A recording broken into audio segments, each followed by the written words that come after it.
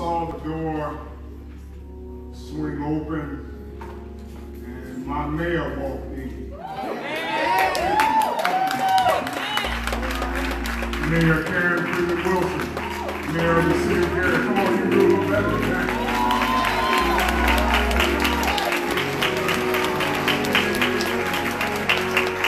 And I'm going to invite the mayor to come down and have remarks. Amen.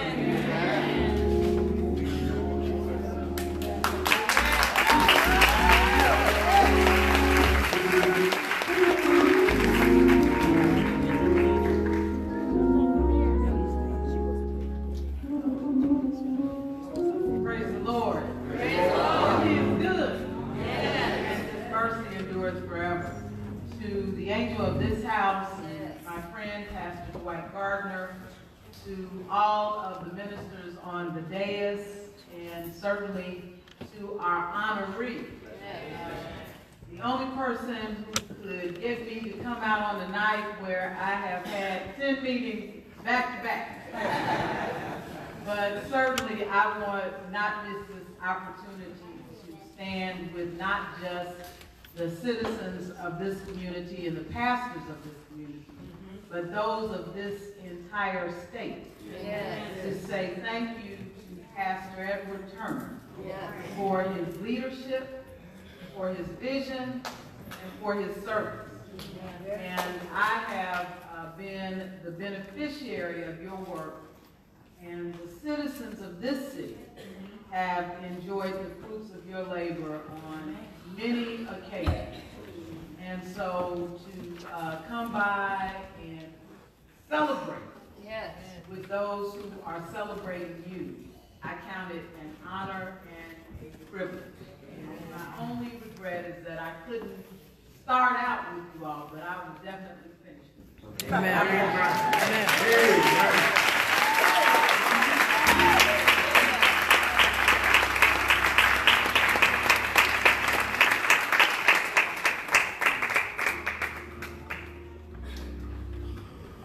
I now have the esteemed privilege of presenting to you the president of the Martin Luther King Jr. Memorial Baptist State Convention of Indiana for his annual address.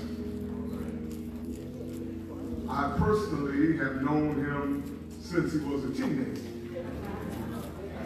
He was a track star and ran with my children. He's a graduate of Westside High School.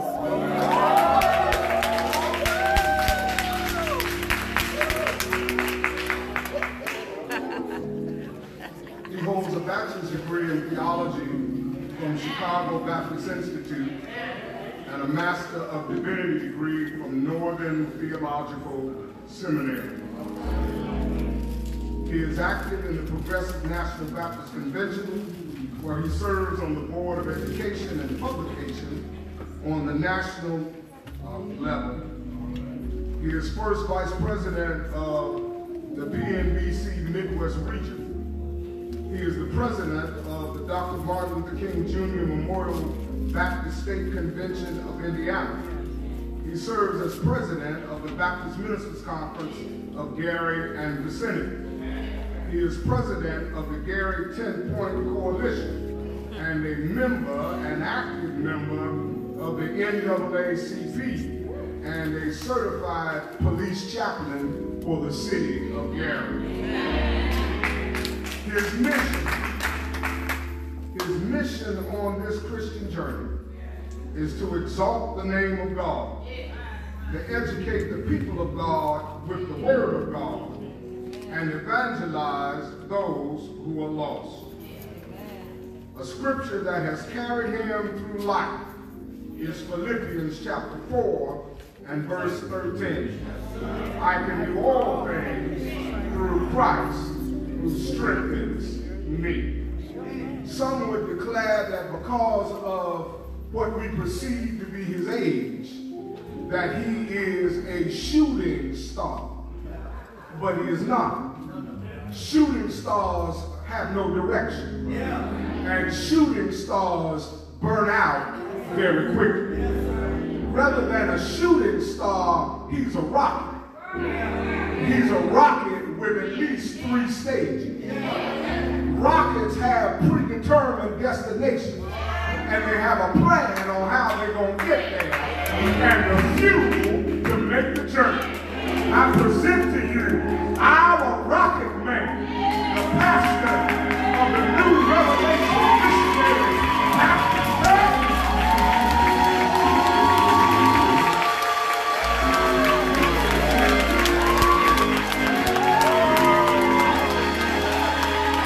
We will be favored with his symphonic selection, after which we will have the priest's word.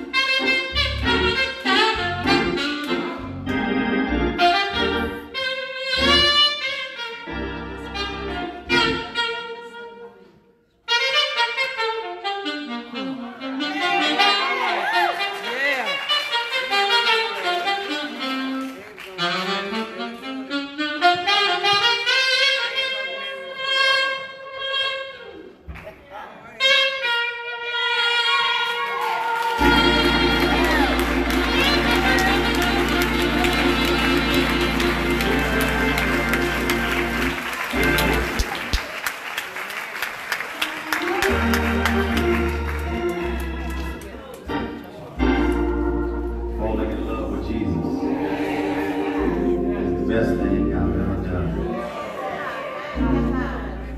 Tried to fall in love with other things and other people just to be disappointed. But once I decided to fall in love with Jesus, it's the best thing I've ever. Anybody else in the house? You have that testimony? Thank you to choir, to our musicians, to our church. This must be the Lord's doing, because it's marvelous in my sight. To him be glory and honor for the great things he has done.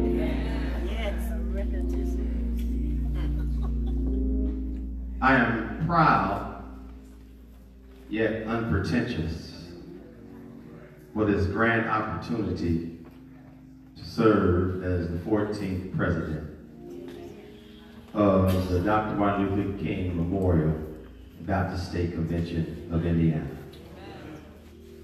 The Bible is right. Your gift will make room for you and bring you before great men. If you don't mind me just doing it my way, amen. When I think about how I got here, I heard Sister Claritha Thornton said earlier, sometimes you don't know how you get certain places or why you were even looked upon. But I have to give honor and credit to where credit is due. It was Pastor Reed, my big brother and friend, Reverend Raymond McDonald II. We were at the state convention as he was ending his term. And all because I was there. I was in the mix. I was there. He actually asked about another person, but the other person wasn't there. Amen. And he said, he didn't ask me. He said, Ed, I'm going to put your name in as second vice once I check with the other pastors. This is what he said. Okay. To see if it's okay. And I guess it's okay because I'm here. Amen. Sure, you check with Pastor Reed. Amen. Pastor Evans, Pastor Mitchell at that time, the rest of the pastors, and I praise God for that. Amen. There are some folk that will try to keep you down. Amen. Because you're young. But he considered me.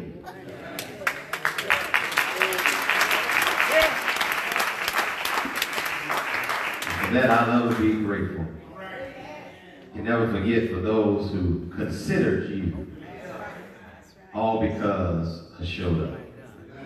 That's a preaching point, but I ain't got time. But I thank God for my family. My father's here.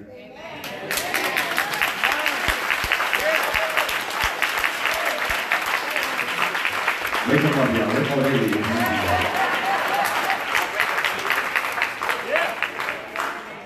My two sisters, Dana and Melvin. My two nieces, Jayla and Jasmine. Are they? Where are they? The Jasmine. I guess my brother-in-law, my sister's husband, my brother, he's not here. Maybe he's with my nephew. He's probably on a football field somewhere. If y'all see my nephew, I'm looking for him to go to the NFL and pay his tithes. Amen.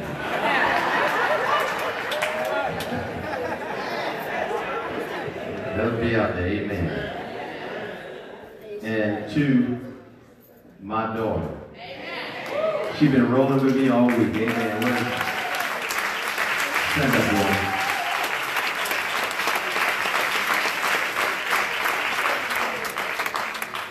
Amen. I find great joy in that because on this morning, before we left the house, my daughter prayed for me.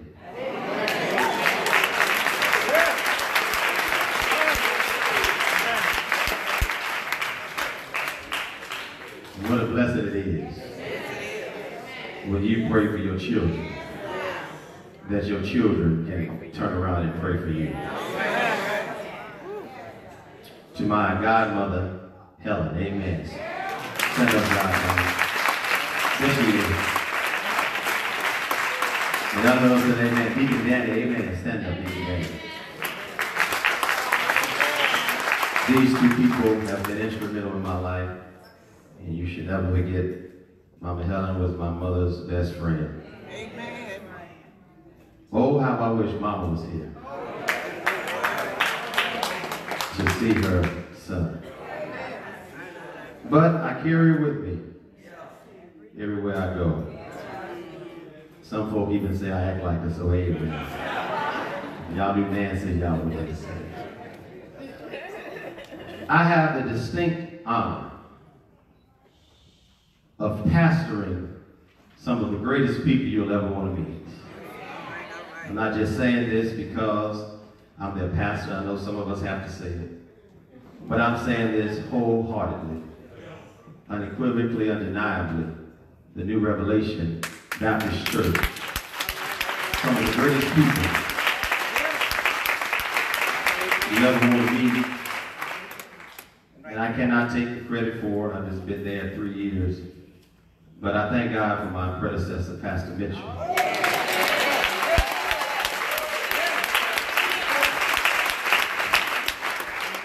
The groundwork he did and everything he did, amen, for me to enjoy what I enjoy at the church. Pastor Mitchell always said, he always pastored with the next person in mind. And I'm glad that I was the next person, amen. Choir, musicians, members, my youth, they showed out, amen. I have one of the best administrative assistants the church could have, and Sister Pat Cook. What's that, Sister Pat? Let's stand up, Sister Pat. Give her a hand, amen.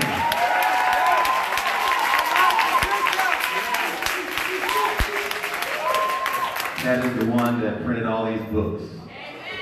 She does everything with an attitude of excellence. And I appreciate her and all that she do. Amen.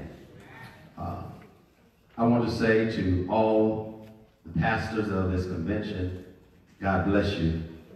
You are the backbone, amen, of the convention. I am honored as a boy. I grew up in church. My mother took us to church. I loved going to church. I never thought I would be in this position. And I grew up, first, most people may not know, but I grew up at 11. I gave my life to the Lord. Mother's Day, 1984. I was 7 years old. And that was at the Canaan Missionary Baptist Church. Reverend Jesse Simmons was the pastor. Then at 11 years old, as we would have to stay down south for the summers, amen.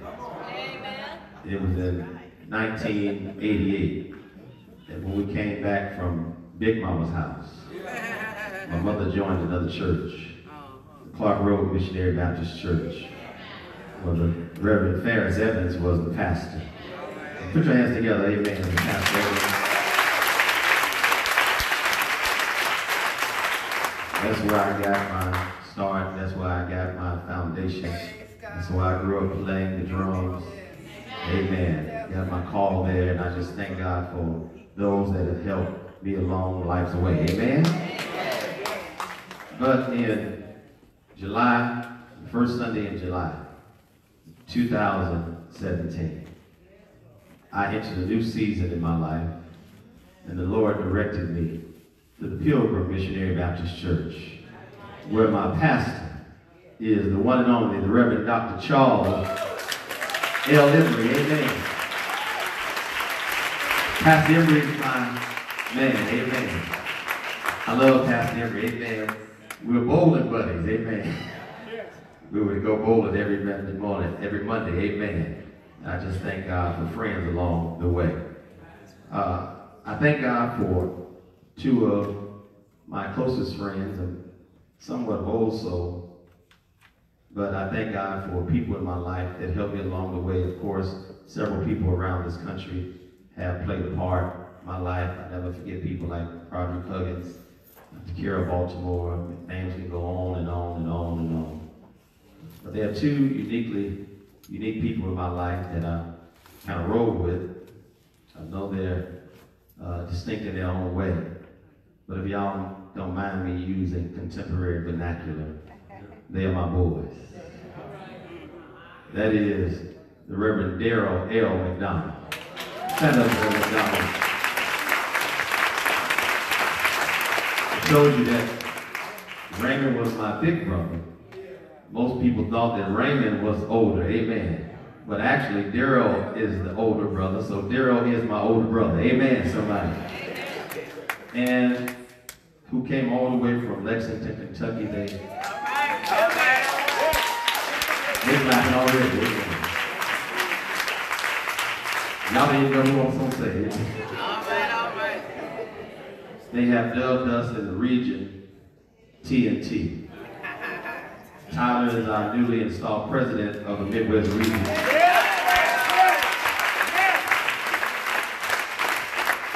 I'm his first vice, and I'm the one that keeps these two guys from fighting. Amen. Or Daryl, if we're riding together, Daryl in the car sleep. And Tyler taking pictures of him sleep.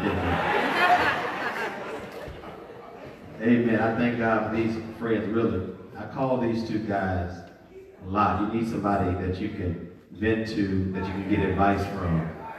Amen. Daryl, he's just a guy that knows a lot. I call him, I just call him the parliamentary procedure, how church is supposed to function, how church is supposed to go.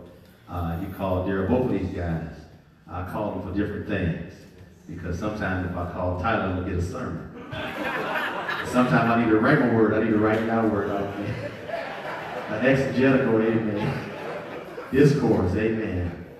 But I call them, amen, and I just thank God for these two brothers. Amen. They mean the world to me. Give them a hand, amen.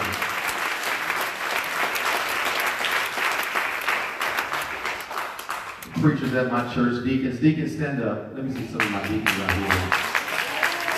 Deacons of our church, amen. Some of them are here. We just thank God for each and every one of them. Honor them. Our preachers are here. Reverend Sean Dawson and Reverend Wilson is here. Amen. Our associates. We thank God for them. I appreciate my first vice, Pastor Gardner, who has known me for many, many years. He watched me run. I heard him announce, amen. Amen. Trinity, your hospitality has been second to none. You all rolled out the red carpet this week. Let's put our hands together. All those that have experienced the hospitality of this great church. You all have set a standard. You've made us feel welcome and comfortable. And thank you for sharing your worship space and your ministry space with us on this week. We did some new things this year. We had vendors downstairs, something that was not normative for our convention, but we had vendors, we had sponsors, we got ads, and one of those ads are coming from the people I love, amen. The Kyle Coleman Funeral Home. Y'all stand up over there, amen. You see them on the back of the program. I thank God for friends and people and other vendors that are downstairs. Are they still here? If they are not downstairs, you can go and support them. I won't be too much longer, I promise you. But to Second Vice President Guthrie, thank you for your support. Thank you for your insight and input. To the rest of my executive staff, Secretary, Correspondent Secretary, Treasurer, Financial Secretary, thank you so much. To my appointed staff, thank you, Pastor Robinson, for being my friend and all that you have added, the things that we share. Sister Hortense Springfield, Sister Andrea Thurman, I appreciate you all. To all the department heads for your dedication, the people you lead in this convention, you are commended, and I want to say thank you for your exemplary leadership. Give yourself a hand. Amen. Give them a hand. Thank you, Sister Gloria Staples, the convention coordinator, chief of staff, my boss. Amen, everybody. But she does what she do, I believe.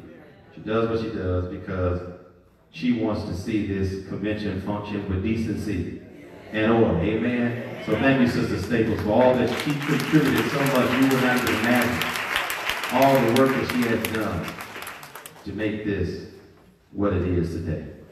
To all the former presidents, would you please stand? Pastor Philip Carl James, Pastor W. Reed, and Dr. James Hunter. Amen. Thank you all. Dr. Hunter is tucked away over there in the corner, but we always want to give him special recognition because he was there when this convention started. So we thank you, Dr. Hunter, for being one of the co-founders of this convention. God bless you. I want to let you all know I stand tall because I have been placed on your shoulders in order for people to see me. And so thank you all for what you have given thus far. As I started my journey as president, I have represented this convention. First, at the 57th annual session of PNBC in Philadelphia, Pennsylvania. I attended the planning session of the Midwestern Regional Convention in Louisville, Kentucky. I implemented a planning session for our state convention in October that was held at the New Revelation Missionary Baptist Church to discuss some pertinent and pressing issues that plague our convention. It was a productive meeting. And there are areas of concern that need attention, and they will be dealt with. Amen, somebody. We thank God because we have to learn how to deal with what needs to be dealt with. We cannot just skip over things and act as if we don't see them. Amen, somebody. So I thank God that we have to address those issues. I was one of the facilitators for the Christian Education Summit sponsored by the Board of Education and Publication of the Progressive National Baptist Convention, where I serve as a board member a few days prior to our winter board meeting held in Alexandria, Virginia. I attended the 56th annual session of the Midwestern region that was held in Wisconsin Dells, Wisconsin. I have also represented at various services, events that are too numerous to name. But I want to tell you that I take pride and pleasure in serving as the representative for this outstanding organization. I serve with distinction and honor, and I thank God for all that God has done for me.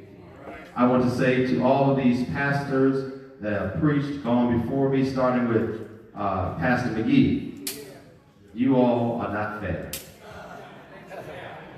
Amen. All Pastor McGee, who is the president of the Indiana Missionary Baptist State Convention of Indiana. That was fellowship night on Monday night, and he preached us crazy. Amen. Give God a hand clap of praise. Thank you for fellowship with us on that night. As one of our late former presidents would say, I'm just standing to give scattering remarks. Amen, somebody. As I was in meditation as to what to say, Pastor McGee, I began to sit down and I went over this because, you know, as president, you probably don't know, you know, Pastor Emory knows, Pastor Reed, Pastor James, Pastor Hunter. That so many things go on. You pulled in so many different directions. Your mind is all over the place. And you have to settle down to get your bearings. And as I sat there at the computer this morning, sat down, and I thought I was going to talk about one thing, but that didn't happen. But I began to write, Pastor Tyler, that people are not as committed to conventions as much as they used to be. Because conventions seem unimportant, boring, outdated, obsolete. People have a tendency to fall away from foundational things and wander off to try something new in an attempt to make history. But I contend that you cannot make history until you know history. We have to understand what the convention stands for. Amen, somebody. Yes, we have to sit through reports of leaders who give an account of their stewardship. Listen to me, y'all. Pastor Tyler was in my notes. Amen. Stewardship, the work that they have engaged themselves in to affect change in the lives of others by way of encouragement, education, and edification. Edification is a key component of the convention. We should be edified as believers when we come here. Yes, it's an organization, but we are a part of an organism. And we need to be edified. That's why Congress classes, they educate us. I was proud of the numbers of our Congress. You don't understand. To have 100 plus a couple of days in Congress for a state convention is outstanding. Let's thank God for each and every one of those that attended Congress class. Pastor Tyler, yes, we listened to the work, the report, watch this, the work, the effectiveness of leaders. And after we hear the work that is being done, then we engage in worship. Somebody listen to what I'm saying. After we listen to the reports, that's why it's set up like it's set up, because they need to be accountable, because as a leader, you ought to have an agenda. You ought to have a vision. You ought not just to sit on your blessed assurance and do not a thing. Amen, somebody. But after we listen to the reports, the work, then we engage in the worship of our God. I recall Pastor McDonald the words of Dr. Marvin McNichol, former president of Colgate Rochester. Words that he used relating to work and worship. He reminisced, watch this, on the rhythms of the civil rights movement, which revolve around the combination of work and worship. Watch this, people would gather for worship in the evening. But that time of worship was never an end unto itself. Y'all stay with me, amen. Instead, Pastor Hunter, worship was the means by which the people sought to be soothed from the marches, the demonstration for justice in which they had engaged earlier that day, as well as a means by which they were strengthened for the renewal of their activities on the next day. The praying, the preaching, the singing were exhilarating and uplifting, but they were never disconnected, Tyler, from the word. Amen, somebody. The work that had to be done. And we live in a time, y'all stay with me, I'm already preaching, amen. We live in a time where people go to conferences for worship.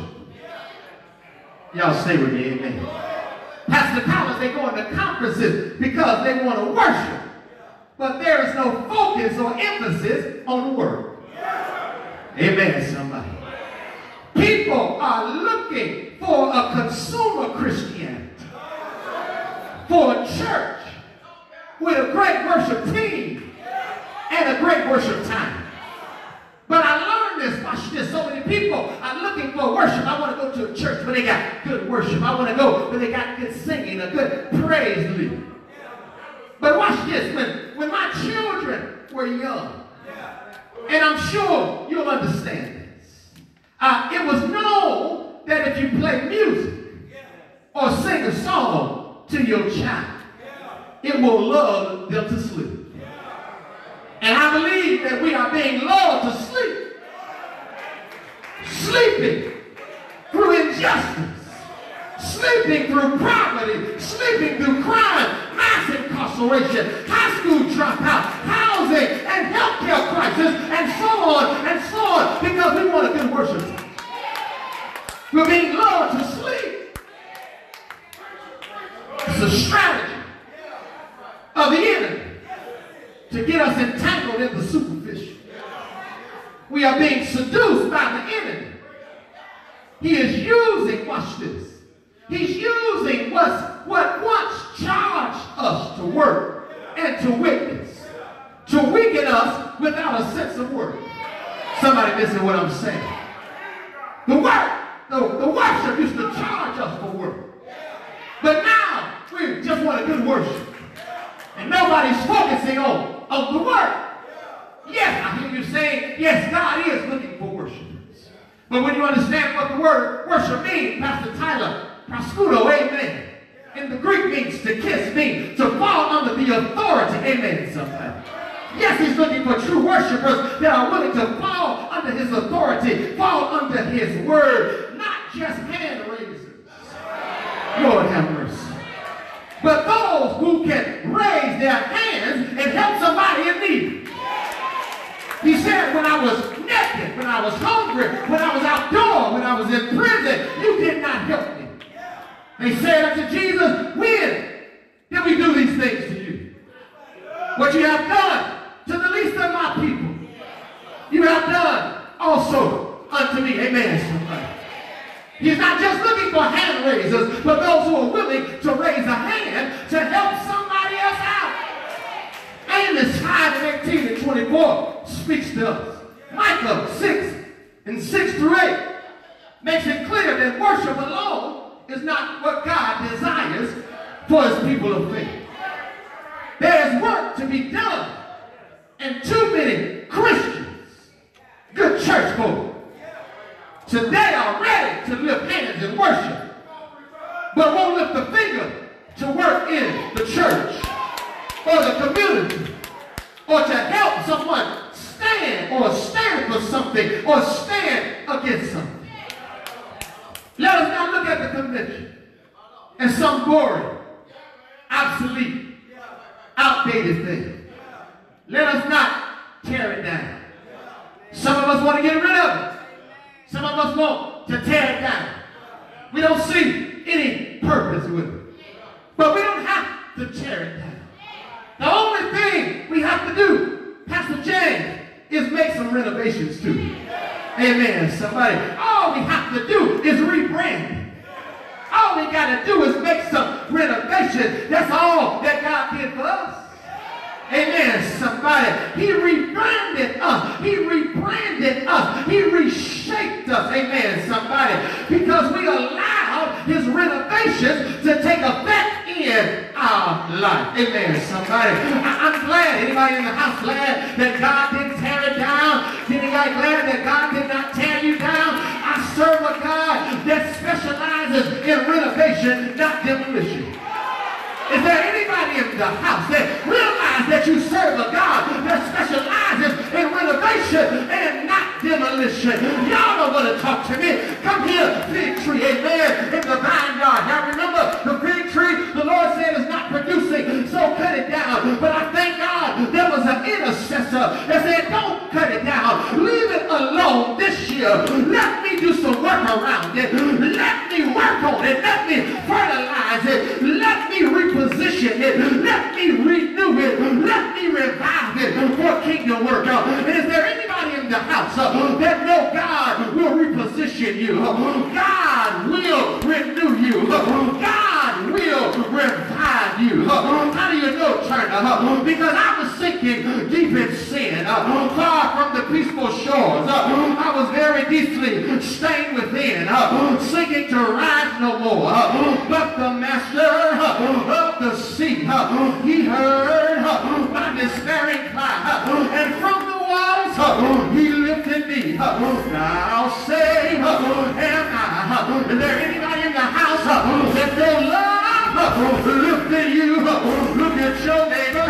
Say, I'm glad that God gave me one more chance. Say yes. Say yes. If any man be in Christ, he is a new creature. All things are passed away, and all things have become new. Say yes. Say yes. Is there anybody in the house that know God has turned your life around? That know God has made a way out of no way? Is there anybody in the house that know God will renew you? He will revive you. Y'all don't want to talk to me. Come here, Isaiah. Isaiah said, they that wait upon the Lord, they shall renew their strength. They shall mount up on the wings of eagle. They shall run and not get weary. They shall walk and not faint. Is there anybody in the house that's glad that you're not tired yet? Look at your neighbor. Say, neighbor, I've been running for Jesus a long time, and I'm not tired yet. Anybody got a little more in them? Anybody want to give more? Serve more? Say yes. Say yes. The reason I serve is all because when I think on the goodness of the Lord, I'm on my way to my seat, but I'm reminded of a news story about a woman and her baby. I remember when I heard the story, I got discouraged, but I kept on listening.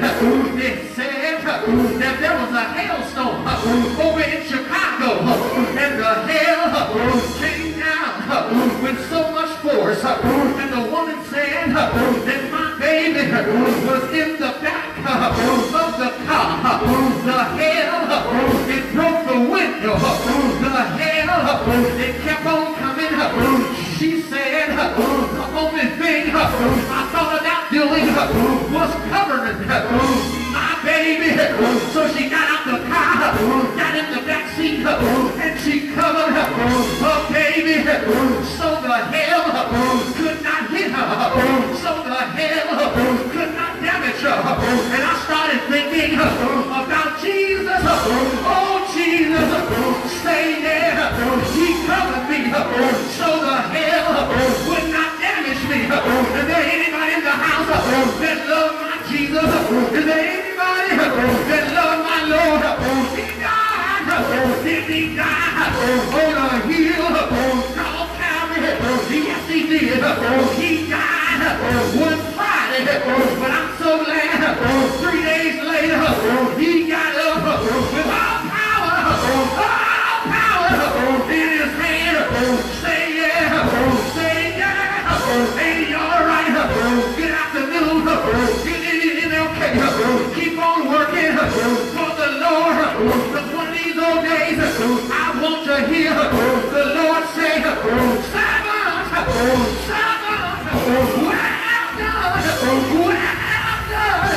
well done, well done. Ain't he all right? Yes.